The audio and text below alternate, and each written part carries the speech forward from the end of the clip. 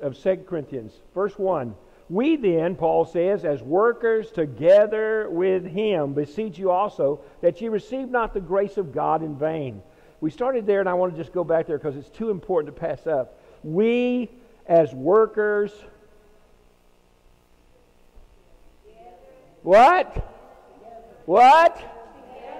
Say it again. Hello, workers together.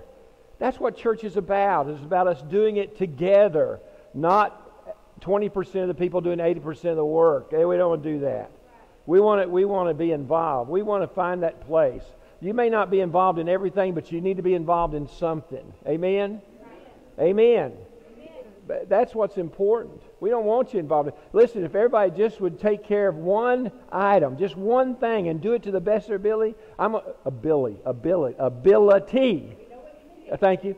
If you do it to the best of your ability, I'm going to tell you, what a church, if people just do that. But what happens is you have just a handful, and they wind up getting stretched so thin that before long they say, you know what, I'm through, I can't do it anymore. And so we're looking for somebody else to fill their spot. Nobody wants to fill that spot. It's too big. Just find one area of ministry that you feel like you can do, and then give it everything you've got. That's doing it together. That's what Paul's talking about here. We then as workers together with who? Who's him? Yeah, we can't do it without him, can we? It's the Lord's work. It's not ours, it's his. And so we allow him to do these things through us. I beseech you also that you receive not the grace of God in vain. If you've been saved by his grace. And Paul's saying to these Christians of Corinth, these church members of Corinth, listen, if God saved you by grace, don't let it be in vain by you sitting on the sidelines never doing anything. Get involved. Find your spot. If you're not, it's like you're saved in vain. God saved you for a purpose. There's something God wants you to do. What is it? Thank you. Work together. Amen. Amen. I don't think it's to sit on the sidelines. I really don't. I think it's to find your spot and get involved. And I think that's so important for us to remember. Verse 2. And he saith, God said, I have heard thee in a time accepted, and in the day of salvation have I succored or helped you. Behold, now is the accepted time. Behold, now is the day of salvation. Now, he just mentioned, don't receive the grace of God in vain. And then this is a parenthesis. For he saith, God saith, I've heard thee in the time. He said, I've listened to you. I've come when you've asked me to call. I've been there. And he says, now's the time. Now's the time to get involved. Now's the time. If you're unsaved, now's the time to get saved. Behold, today is the day of salvation. Don't wait. Receive that grace now. And if you receive that grace, live in that grace today. Make it 100%. Just go all the way. Allow God to do that. He's ready to help you here, just like he helped you in your salvation. He's ready to help you in your daily walk. We've been dealing with that, and I hope that you're getting that point because it's so important. Behold, now is the day of salvation, he says. Now in verse 3, giving no offense into anything that the ministry be not blasphemed. Whoa, my goodness. Oh, giving no offense. Oh, that can be difficult sometimes, can't it? You know what it says? It says we ought to strive for that. There's going to be times when we have to take a stand and it's going to offend somebody who's just not going to abide by what God says. We understand that.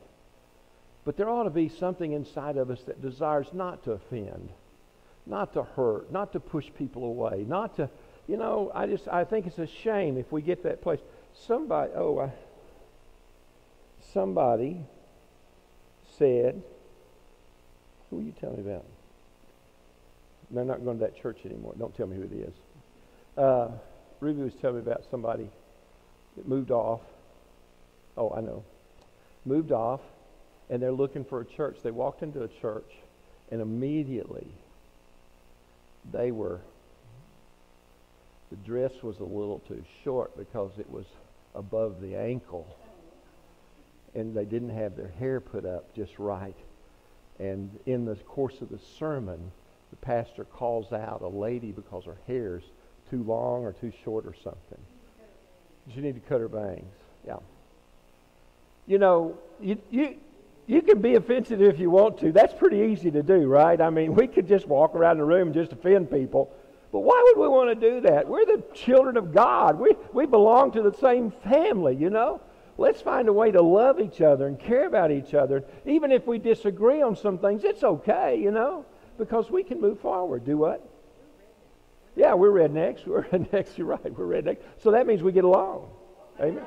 We get along. We find a way to get along. We don't have to agree with everybody. We don't have to agree with each other, you know. You may not like the way I wear my hair. I may wear it a little long. I don't know. Maybe that's what you think.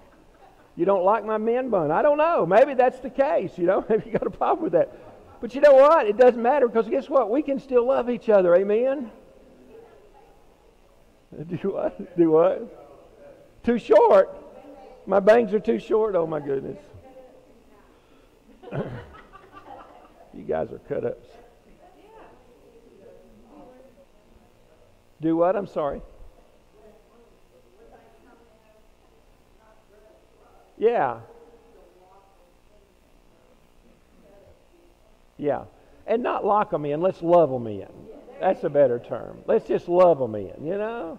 Love them in. It won't hurt a thing.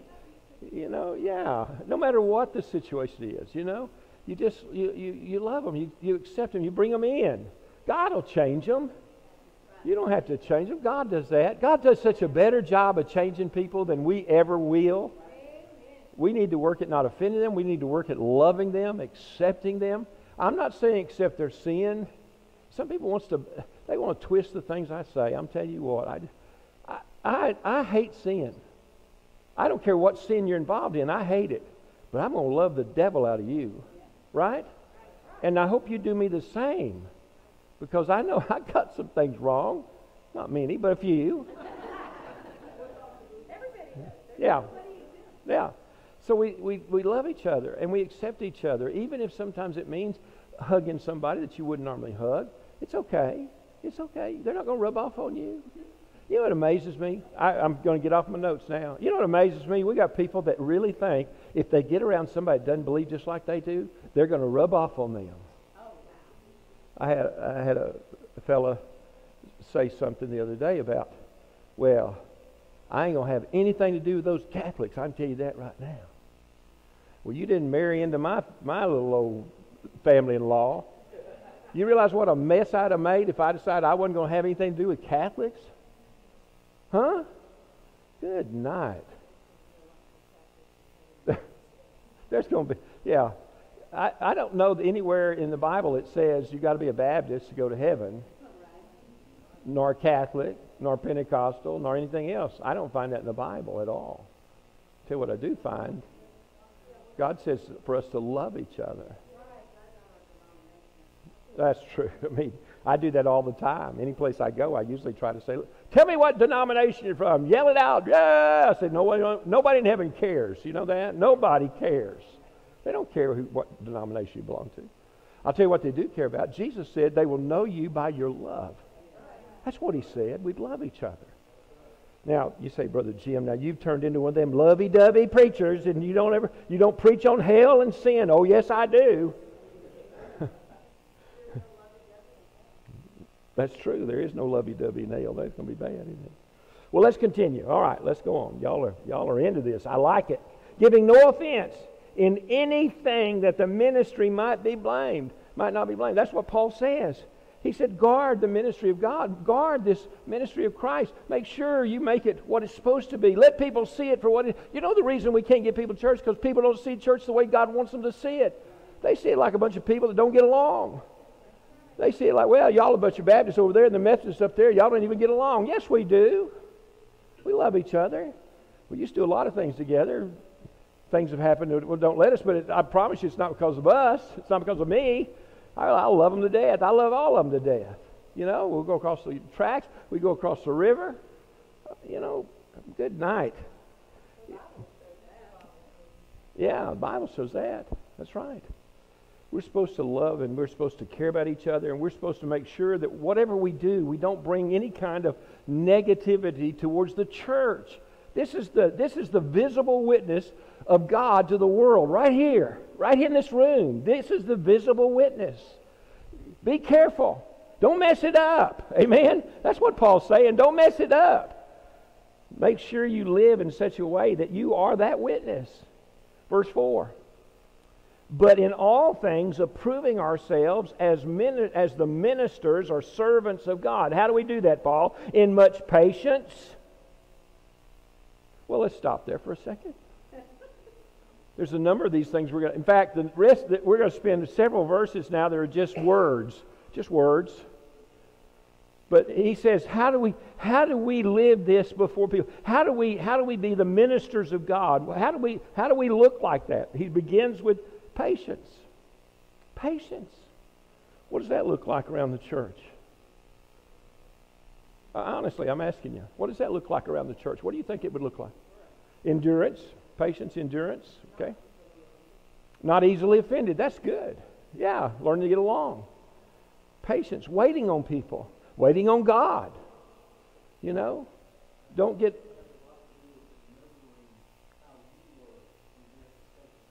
Amen. Remembering... Yeah, that's good. Remember how you were when you were at that spiritual level they are. Don't get all hyped up. Well, you need to be doing this, that, and the other. Well, how long was it before you did it? Well, we'll talk about that. Yeah, still working on it. Endurance, patience. I'll tell you what, James has a lot to do about patience, doesn't he? He said, let patience have its perfect work. I love that statement. You know I do, because I think we need to live there. Growing up, they always said, don't ever pray for patience. Well, you better, because God says you better have it. And he said, let patience have its perfect work. That means waiting until God does something. That's perfect work. Waiting for God to do what he's going to do. Waiting on people to get where God wants them to be. That's patience that's having its perfect work. Then he says, patience. What's the next one?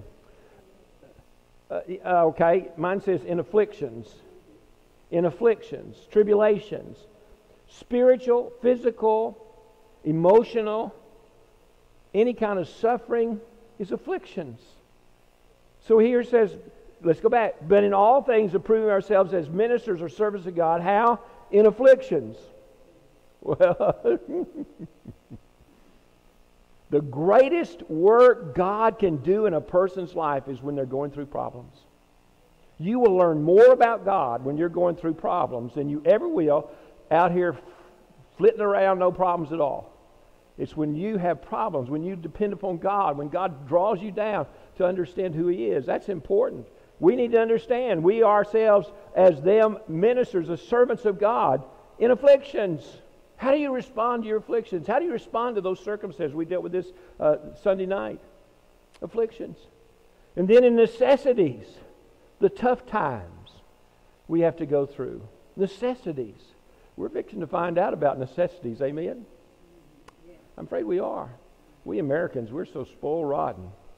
You want a roll of toilet paper? Just run down to the store and pick one up. You want some Wheaties off the shelf? Just run down the shelf and pick it up. You want some gas for the car? It's no problem. Just go down to the gas station and buy you about a gallon for $25, you know? Necessities. I'm talking about necessities, things that we need to live. Paul says this is something we grow. But in all things approving ourselves as the servants of God in necessities. We dealt with this Sunday night again. I think it was Sunday night. That he said that Paul says that in all, let's see, he says, I've learned to be content in everything. I've learned to be content in everything. That's not what he says, but that's what I got out of it. In all things. Yeah, in all circumstances, learn to be content. We talked about satisfied Sunday morning. Learn to be satisfied. Learn that your satisfaction is not in what you have. It's not in how much you have. It's in God, period. End of sentence. Jesus Christ. That's all we need. So when necessities come, if my necessities are filled by Jesus Christ, I don't have a need for anything. Amen? He's plenty.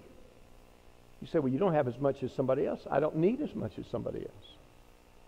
I need what God's given me, and this is what God's given me. And I tell you, as long as God's looking down on me, as long as he's walking with me through the valley of the shadow of death, as long as he said he'll never leave me nor forsake me, what else do I need? I've got all we need. You have all you need.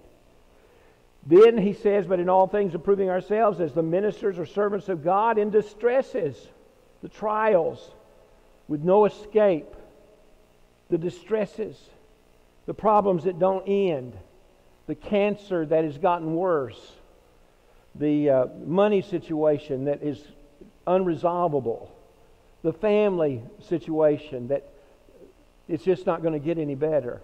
In distresses, he said, we need to learn that we, in anything, give no offense in anything, that the ministry be not blamed. And he says, we approve ourselves as the ministers of God. That's what's important. Even in the distresses, the things that won't ever stop. It's important that we have that ability in those moments. You know, there's so many times in our lives, and I think all of us have gotten times like this, when there just was no answer. You know?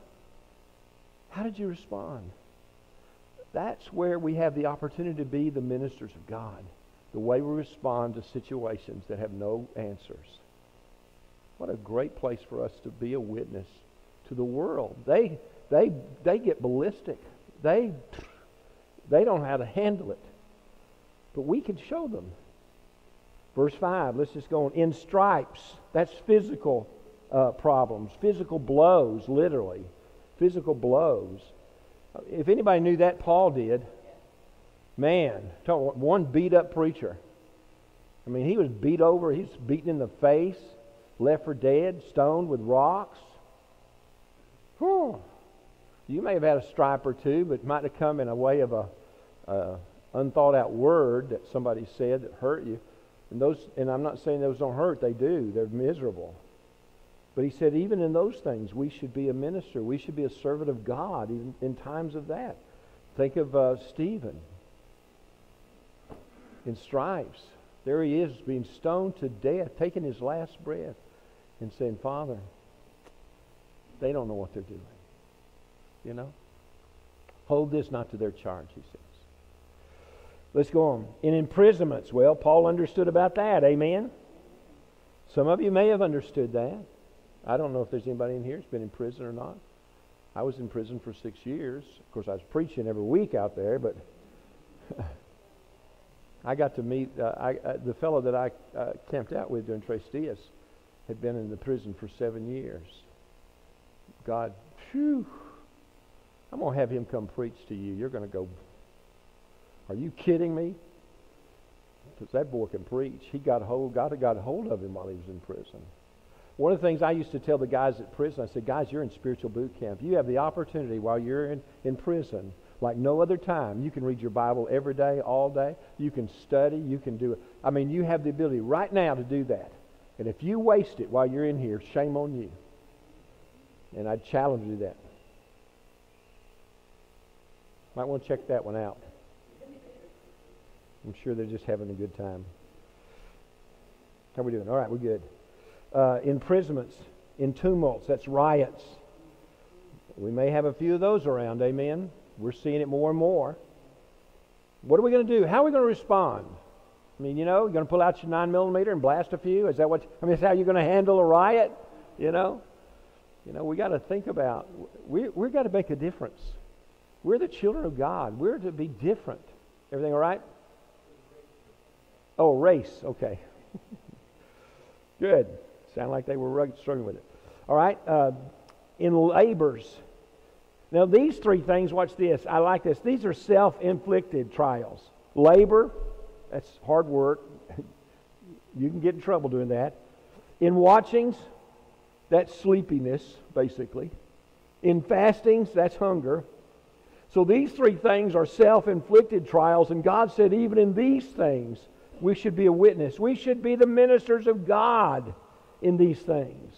Letting people see God work in us through those times when we're suffering. Maybe from hard work. Maybe harder than we can handle sometimes. Let them see God in us. In your watchings, in the times when it's hardest for you to stay awake, let them see that. In fastings, when you're hungry. Verse 6 goes on. He's not through. Now he gives us 9 positive qualities of the evidence of staying, or of evidence of this being a minister of God. By pureness, staying pure, keeping our hearts right, Striving for holiness. I really believe, and you know this is true, and I think you'd agree with me. I think one of the things we're missing in churches is people striving for holiness. It's like, I live by grace, and so I just live any way I want to. You know, if you're really under grace, there ought to be a desire for holiness there. You know, you understand it comes from God. That's important, but there ought to be some holiness in our lives, a desire to live right. If you've got a habitual sin in your life, are you working on it at all? Are you allowing God to do anything at all? Or have you just accepted, well, this is just who I am, this is the way I'm going to be? I mean, if that's the case, then you've given up on holiness in your life. You're not staying pure. You're accepting your impurity. Instead, God says we need to be pure. We ought to strive for this pureness. By knowledge, know and stand on the truth. Amen?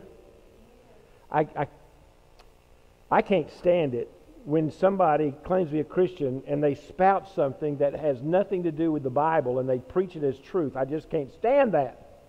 I just want to stand up and shout. No, it's not right. You don't know the Word. You know, get in the Word, find the truth, because you need to know the truth. We're to stand on the knowledge of the truth. By long suffering, tolerance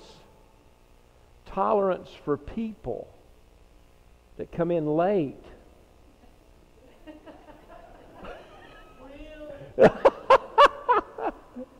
Lovingly tolerant. I love you, Mary. And I'm glad you're here. You got here just in time. You did so good. Thank you for that. Tolerance. We need to have that long suffing. The word itself speaks of it. Long suffering. This isn't just patience. This is putting up with something you don't like. Long suffering. You know, if somebody's standing there hitting your thumb with a hammer over and over and over again, and you're taking it, that's long suffering. Amen? No, that's stupidity. Yeah, you're right. But you understand what I'm saying? Long suffering, allowing people to be dumb sometimes, and sticking with them until they finally figure out that's not what God wants or God meant. Long suffering. Kindness. Goodness in action. Kindness. We're missing kindness today. We're missing kindness. People are so afraid somebody's going to take advantage of them, they forgot how to be kind to one another. You know, it doesn't take much. Ruby and I pulled into yesterday morning. We're going out, right? We hadn't had breakfast, so I said, "You want to stop and get an apple fritter over across the street?" Yeah, let's do that. Well, we pulled up, and guess what? They didn't have any more apple fritters. But they had cinnamon roll. So we got a cinnamon roll and a cup of coffee. Little old girl behind the table, she was needing a blessing. You know what I mean? You ever meet people like that? Just a little kindness, that's all she needed. Somebody say, "You know what, I appreciate you." So I gave her a $10 bill and said, "You just keep that change, that's your tip." Now that doesn't seem like a lot, but you thought I'd given her $1 million. She stood back and, "Well, thank you so much." It doesn't hurt to be kind. And I'm not saying giving money is always kind, but we need to be kind one to another. Amen? Just kind.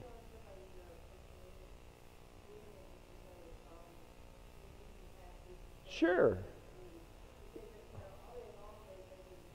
That's right. That's right. Make them laugh. Make them, you know, you get the caller, you know, we all get them, right? The warranty people calling to get your warranty car. You know, you want to go, "You quit calling me, please." Next time go, "Hallelujah, I'm so glad you called. How are you doing? Where y'all from?" And they're going, "What? I said, "Where are you from?" "I'm in Texas. Where are you at?"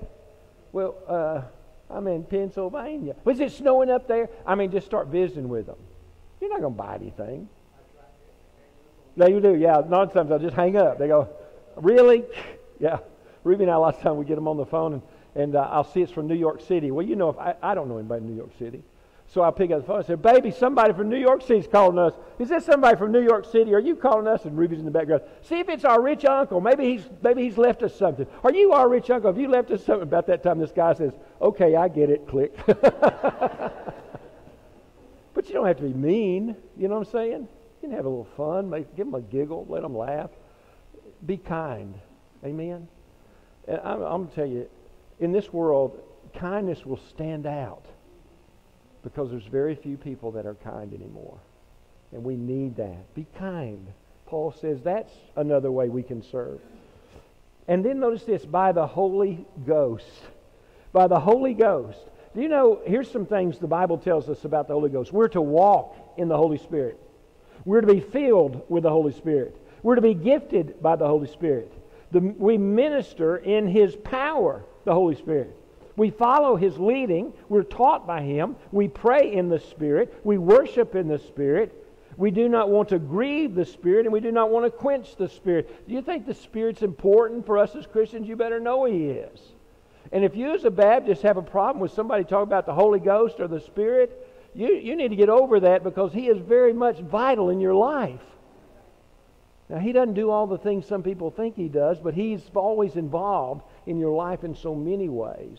And you need to understand that. And He's the one where we get the power for living. That's what it's all about.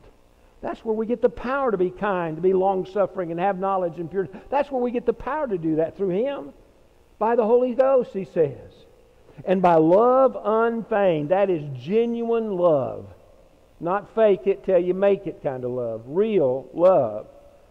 You catch yourself in a moment where you put on the little face and you're going to give a little love, you know. And you catch yourself going, this isn't real. I need to be real in my love. And all of a sudden you make that change inside you. I do. I know how to do that. I catch myself, you know. You walk in my office, I'm trying to study, and I don't have time for you right now. Oh, hi, how are you? I'm so glad you dropped in, you know. And I know inside that's not genuine love. I've got to make a change. That's not genuine. So all of a sudden I'll calm down and say, you know what, I've got all day tomorrow to finish that sermon. What's on your heart? What's troubling you? Tell me something. Well, it doesn't take that much longer. And it's genuine love, unfeigned love. That's the kind of love we're supposed to have for each other. Verse 7, by the word of truth. That's the Bible, amen?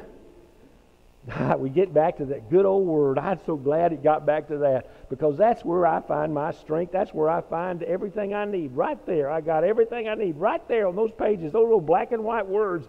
They and some of them red. They say everything I need to know right there. I don't need anything else. I like other books. I like movies. I like things like that. But this is all I need right here. This is all I need right here. If you're struggling because you can't seem to figure out what God wants, I promise all you need to do is ask yourself, how much time have I spent in God's Word? You're going to find out real quick the answer why you're having a hard time figuring it out. You're not spending enough time in this. And it really doesn't matter how much time you spend. It's never enough. But you got to start somewhere.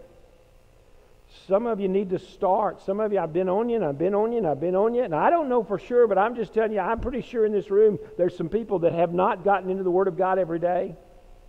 Some of you didn't make it today. You may not have made it this week. How do you expect to live without the Word of God? This is our bread. This is our food. This is what we live on. You wouldn't think about getting up and going to work without breakfast. And you sure wouldn't think about going 2 or 3 days without eating. But yet you can go without the Word of God. Do you realize what a problem that says is going on in your life? You've got to have the Word of God. You've got to. By the Word of God. By the power of God. Woo! Not being clever, not using your own abilities. This is about the power of God in your life to accomplish the things God wants you to do. If it's reading God's Word, then God can empower you to do that. If it's talking to somebody at work or someplace where you shop about the Lord, God's power is upon you. You have that within you. The Holy Spirit lives in you, and He's all power. All you have to do is trust Him. He'll fill you up, and you'll be ready to go in His power. by the Word, by the power of God, by the armor of righteousness on the right hand and on the left. Woo! Let me ask you a question. You tell me. The right hand and the left. What? Is that important? Is there something about that? What do you think that means? Why would he say that? We're all the way through the Scriptures. We're always saying the right hand of God, the right hand of God. Here he says the right hand and the left. What do you think he's saying? Everything. All of it. You got more than enough. You have the armor of righteousness on the right hand and the left. You're completely ready. You're completely covered in His armor. You're ready for the battle. You have the Spirit of God. You have the power of God. You have the sword of the Spirit. You've got everything you need. But when you don't,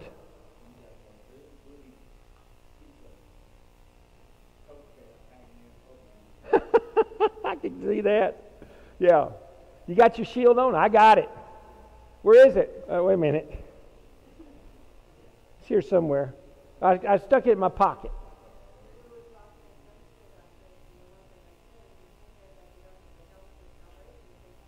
Yeah. She said someday she gets up and she says, "Oh, I've got the helmet of salvation. I'm okay." What about the rest of it? You know, there's plenty of other pieces of armor. We need to have it all. Truth, Spirit, faith, all of those things. We need them all. I've got 4 minutes. Can we do this?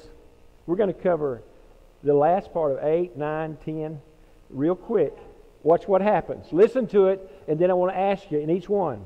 He says, by honor and dishonor, by evil report and good report, as deceivers and yet true, as unknown and yet well known, as dying and behold we live, as chastened and not killed, as sorrowful and yet always rejoicing, as poor yet making many rich, as having nothing and yet possessing all things. Okay, let's start with the first one. You'll get it. What's this? Paul said that a man of God living in Christ under the power of the Holy Spirit will live a paradoxical life. I'll show you how I mean that. Watch this. Paradox means they oppose each other. Honor, dishonor. Here's Paul. Let's just look at Paul. Is there honor in Paul's life as a Spirit-filled Christian? Sure. We see that, don't we? Is there dishonor? Sure. The lost world hates him. I mean, they're going to wind up killing him. Honor, dishonor. Evil report, good report. Is there a good report for somebody like Paul or somebody like you that's walking in the Spirit? Well, sure there is. Because we see the Spirit of God working in you. Is there an evil report? Sure. There's people who don't like that. As deceivers and yet true. Listen, you don't have to go far to find preacher. You'll say, my preacher preaches the truth. And you're right, I do. But you don't have to go far to find somebody say, your preacher doesn't preach the truth. You can find them. Unknown and yet well known. Boy, if that was now, that's most of us. Amen? I'll tell you what, you're well known around here. Amen? But go down the street and they don't know who you are. Well known and unknown. As dying, and behold we live. We die in Christ, amen, and yet we live. Isn't that what Paul says? Nevertheless I live, yet not I, but Christ who lives in me. Chastened and not killed. Boy, I'm thankful for that, aren't you? Chastened and not killed. Sometimes God's after me. He takes me to the woodshed, but thank goodness He doesn't kill me, amen. As sorrowful and yet always rejoicing. Sorrowful and rejoicing? Yeah. You know, we can be sorrowful in the fact that the things of people of God around us, or even in our own life, we can't seem to maintain that level of holiness. There can be sorrow. But boy, those days when we have it, there's rejoicing. Poor and yet making many rich. Boy, I tell you, you can see that in a Christian life. It has nothing to do with money, by the way.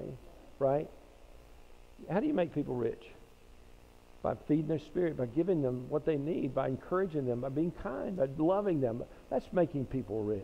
Making them realize that they're special because they have a friend like you. That's the richest. Who's the richest man in town? Well, okay. All right, thank you. You are. You're right. I was talking about the movie. Who was the richest man in town? No, he said the man who had friends. His brother writes to him and says, to the richest man in town because he had friends. Remember? George Bailey. Yeah, thank you, George Bailey. You got it. You got it. He's rich, the richest man in town, having nothing and yet possessing all things. How many of you are like that? You should all raise your hand to that. Having nothing and yet possessing all things. All of us have that. What an amazing thing God does in our lives. I'd love to go on, but we're going to have to stop there. I'm going to stop there.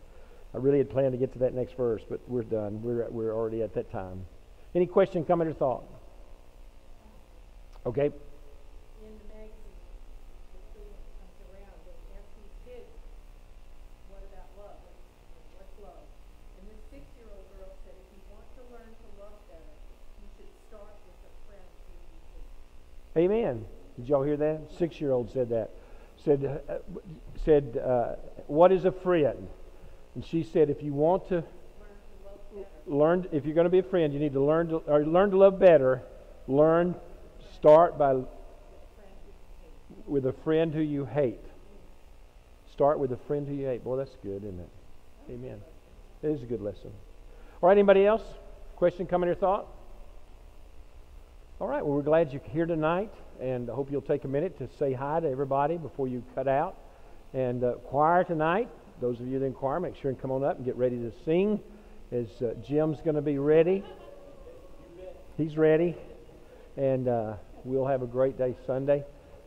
Sunday, I'm continuing the message I started on Isaiah 55. And I tell you, Isaiah 55 is amazing. I'm going to cover the next 3 verses, 3 through 5. That's all I'm going to cover. But boy. Talking about the relationship with God, the covenant relationship with God. What an amazing thing it is that God has given us. We'll be talking about that Sunday. So I hope that you'll be here Sunday morning for that. All right, let's stand and be dismissed in a word of prayer. We thank you for being here. And if you're not in choir, visit for just a minute and then scoot out so they can get on with their practice, okay? Heavenly Father, we thank you for this afternoon and for your word. I pray, Father, that you'll take the things we've heard and apply them this week in our lives. As we walk out of here, as we begin our day tomorrow, may we consider, Father, that we are to be your ministers. We're to be the servants of God. We are your hands and feet, and we are the witness to this world. May we live in such a way that the world sees you in us. We pray it in Jesus' name. Amen.